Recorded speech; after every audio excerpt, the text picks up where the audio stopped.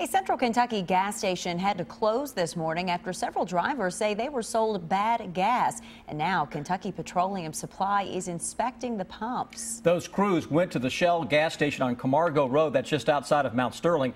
Our Whitney Wetzel was at that station today and has more from one woman who says the bad gas caused her car to stop working. We had to keep starting it up and putting our foot on the gas pedal and getting it revved, and it would die as soon as you took your foot off the gas pedal. We'd have to start it back up. Amber Hoagland says she stopped to get gas at this Camargo Road Shell around 9 o'clock last night, but by the time she got home, she noticed something wasn't right.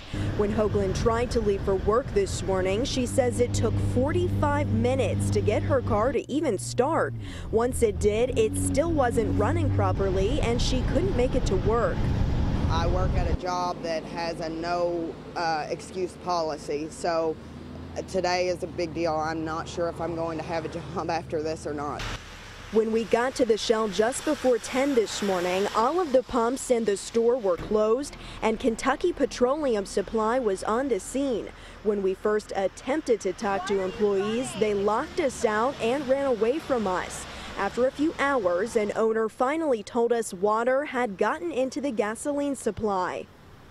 Leaves had covered the drain grid and overflowed and went into one of our spill buckets on the unleaded, which had a defective drain in it, and it's gotten some water in the no-lead gasoline. Stamper says an insurance adjuster is now contacting at least 4 people who had car problems after getting the bad gas. In Montgomery County, Whitney Wetzel, WKYT.